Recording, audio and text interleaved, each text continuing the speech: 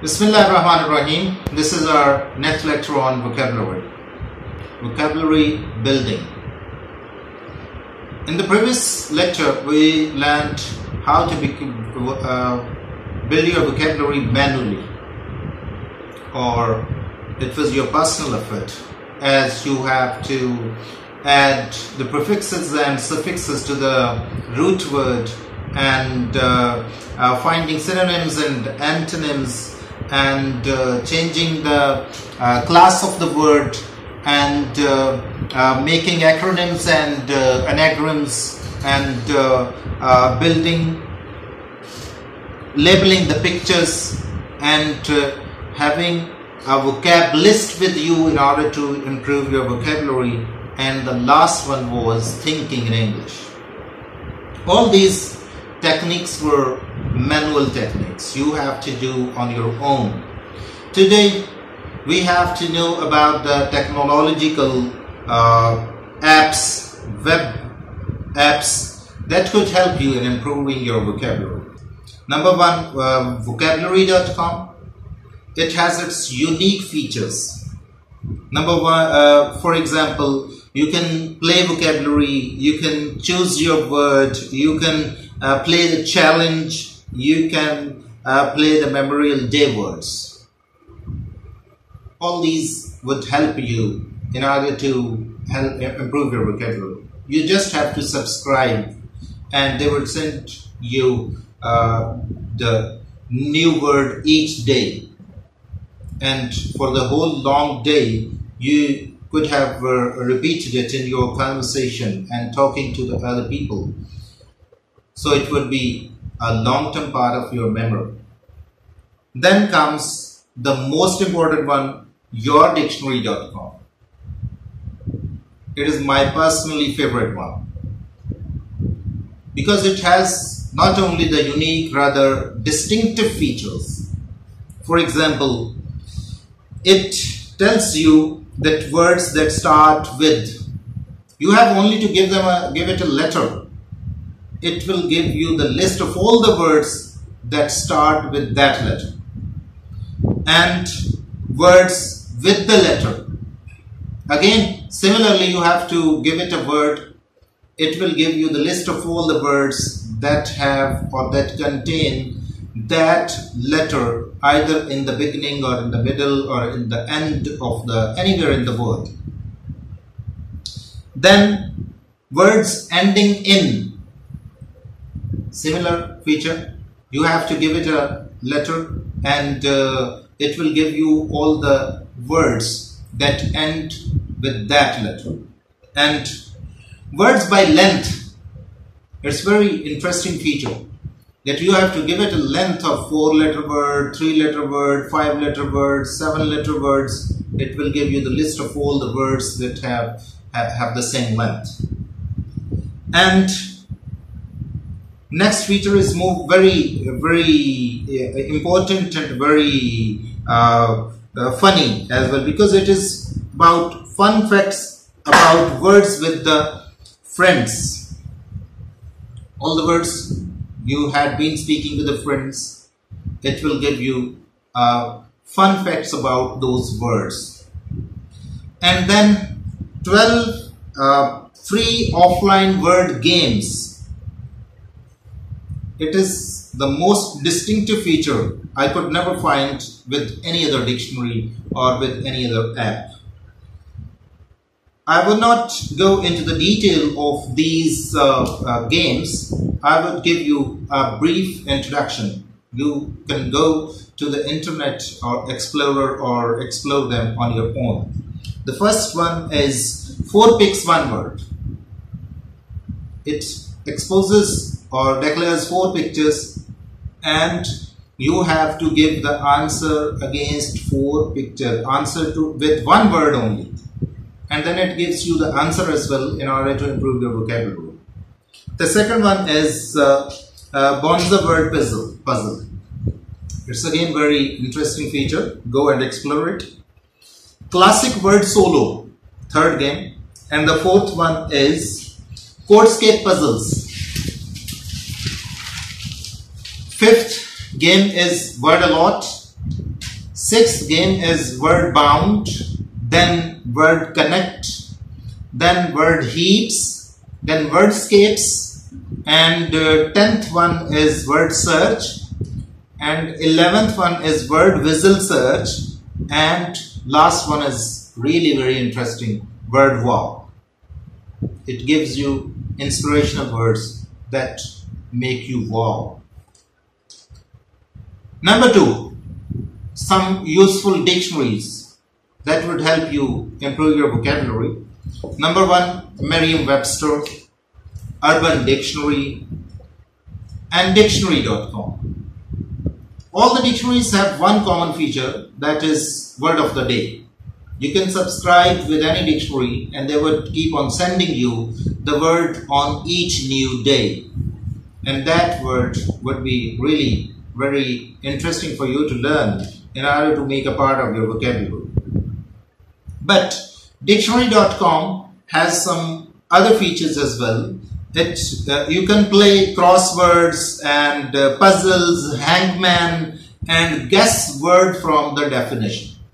It's a very interesting feature of dictionary.com. And the last book in the second useful dictionaries is reversedictionary.com. It's again my favorite one. It tells you what you do not know. If you have to give it a detail or definition, it will give you one word against it. For example, you wanted to know about unpleasantly moist. Write in the dictionary word search, unpleasantly moist. It will give you a word list against all possible answers. For example, you did not know what the young one of a horse is called. Then write in the reverse dictionary that young one of the horse. It will give you a list of all the words. Then again, a very important feature of this dictionary is that it gives or and lists them with the colors. The most relevant color word has the very high colors. Then the color dims as the relevancy of the word decreases. Third point, recommended books for vocabulary development. One important book is by Andrew Wright, Games for Language Learning. He gives you a lot of games you can apply on your own, and if you are a teacher, you can apply in your classes. It gives you unique characteristics of being a great teacher of vocabulary building in the classroom. And next is a series of books. It is for the professional people. It is a ESP series. ESP stands for English for Specific Purpose. This book has the title Flash on English with specific vocabulary. For example, Flash on English construction vocabulary. It is for obviously civil engineers. And Flash on English cooking vocabulary.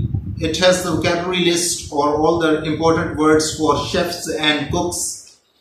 And Flash on English mechanics. Obviously, this vocabulary is for mechanical engineers. And Flash on English tourism. If you are interested in tourism, you should have improved your vocabulary regarding tourism. So this book is for you. And Flash on English commerce. The people who are related to the finances, financial advisors, financial managers, accountants, anyone else who want to know or economy of Pakistan.